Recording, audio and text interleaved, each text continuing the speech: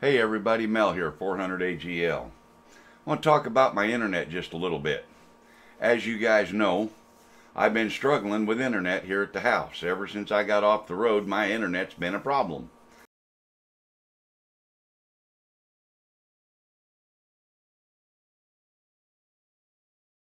On the screen, I got a screenshot here of my typical upload and download speed. Isn't that wonderful? Yeah, 0.25 megabits per second down and 0.15 up. I've worked on a few different options. I've tried a few different things, and I think I finally found the answer. I bought some stuff, and I'm going to put that on the screen right now. I bought this stuff right here. I talked to these people on the phone, and they said that this router would absolutely solve my problem if I put a couple of Yagi antennas up in the air and put them all together and all that. So I already had one of those Wilson antennas. It's called a Yagi, and it's a 50 ohm antenna. It's designed for LTE, and it receives and transmits on the 700 to 2700 megahertz band. It covers the whole spectrum, so that's like rocking it. And this router, the Mofi 4500 4G XE LTE SIM 4G LTE router. You take your SIM card out of your mobile device. In my case, it was a Jetpack, and put it in the router, and the router does the work.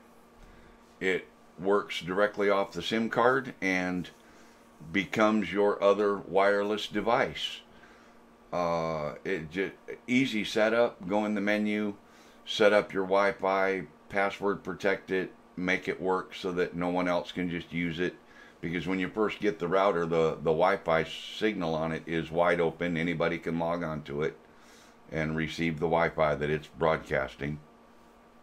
It comes factory with 4 antennas. In that image is a couple of pairs of omnidirectional antennas, but when you want to use the Wi-Fi side of it, the receiving side, you use a flat directional panel antenna like this, a pair of them actually, and they fasten to the rear antenna connections, and then you use the omnidirectional ones on the front, because those are the antennas that rebroadcast the Wi-Fi once it receives it from the tower. So you would hook this thing all up, put these 2 antennas on it, and point these at your cell tower, and you have Wi-Fi. So I did that temporarily. I had it sitting on the windowsill on the side of the house that faces the antenna tower, the cell tower that in one of my previous videos I showed you was 1.2 miles away. I bought a second Wilson antenna, and I bought Wilson because it's the same thing, does the same job. Physically and mechanically, it's identical to what I could buy on Mofi's website or any other type of Yagi antenna like this off of Amazon or wherever. And you see both of these are from Amazon. But you can buy the Wilson for $49. So since I already had one Wilson, I figured I would go ahead and get the second one from them as well. So I bought the Wilson antennas, and then I bought the router, and it comes in this box like this. That's the box it comes in. And then I know you guys remember the video I just put out of this guy here working up on the tower. Now he's standing on top of my antenna tower, which is 45 feet in the air at that point where he's at. So he's the next Billy Tripp for sure. He mounted my antennas. He tied the coax down the mast all the way with zip ties, tidied it up really good. Made sure that he kept them pointed the right direction and leveled and all that stuff. And so it worked out really well. I was really pleased with all that. Then I put the coax together inside the house on the router, and when I fired that baby up, I ended up with this. So I have the router sitting on a little stool in the corner here, and I have the coax connected to the rear antenna mounts where you would normally attach the paddles, and ran that coax to the large coax that goes outdoors and up the mast to the antennas. And I got 3 lights. I got a power light on the left. The center light shows that it's receiving signal from the tower. The third light shows that it's broadcasting Wi-Fi. The next light over would light up if I had a modem, a wired modem from, say, cable or DSL, and plug an Ethernet cable into that port. Then it would broadcast that internet as Wi-Fi throughout my house. The next 4 lights are for the LAN ports, where you can run other things off of the router. You can hardwire your computer to it with an Ethernet cable, up to 4 computers actually. Or one of the things I'm going to be putting on it is a big storage device that'll connect via the router and connect with Ethernet. So that'll be one of the things that I'll be adding to it.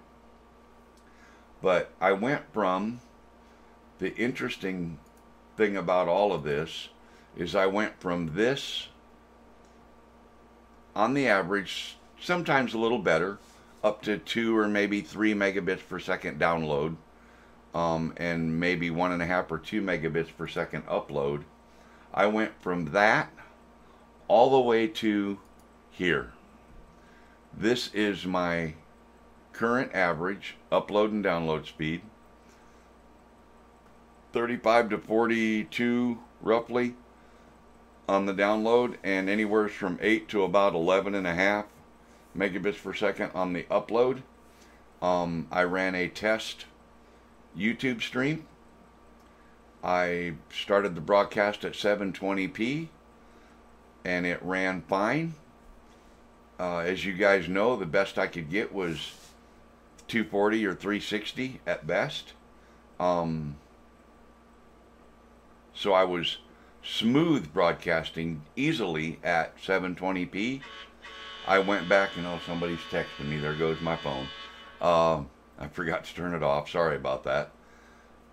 I stopped the stream. I reset the settings to 1080p, restarted the stream, and was actually broadcasting at 1080. So from now on, I have internet at home, and you guys will be happy, and nobody will be crying about the 360 or 240 speed anymore. So my videos are going to clear up. Everything's going to look a lot nicer. My live streams, rather, are going to be, they're going to be spot on from now on. So there's a good review for the Mofi. I highly recommend it if anybody wants one. I'll get links in the description for the antennas and the router itself. I think it does a phenomenal job. I think it's fantastic. So thanks for watching. Thanks for subscribing. If you're not, click that little, right down there, that little thing, for the subscribe and the bell button. Click on those things so you know when I upload another video. We'll see you on the next one.